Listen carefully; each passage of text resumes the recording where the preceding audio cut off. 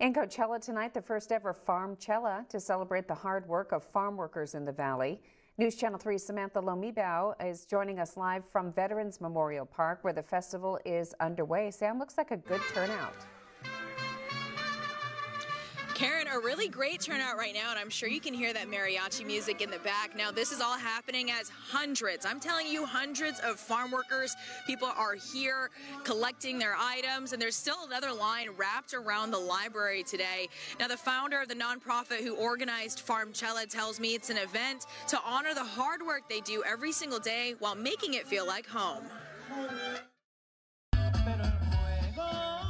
Farmchella, the first ever Farm Workers Festival in Coachella. We want farm workers to feel honored, to be appreciated. We want their kids and themselves to leave feeling very proud of the farm workers in their lives. It's put together by the Celebration Nation Foundation, a nonprofit uplifting Latin and indigenous people, along with farm worker advocacy.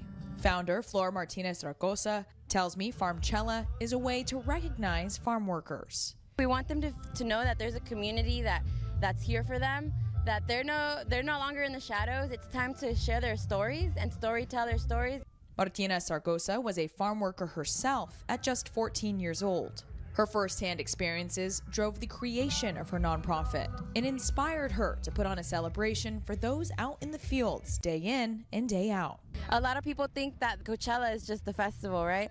But it's actually a city, a valley, a home to thousands of farm workers that endure the climate changes, the pesticide dust, and just the living conditions that are below poverty lines. Farmchella features music and food, but it also provides farm workers with essential items. We have a lot of produce to give back to them, a lot of home essentials and personal hygiene essentials, and we also have clothing for mom, dad, the kids, and they're always struggling with food insecurity themselves. And it's just really ironic because they're the ones that provide us with the food security we need for this nation. On top of that, the festival is also providing resources for farm workers, including educational, legal representation, and mental health.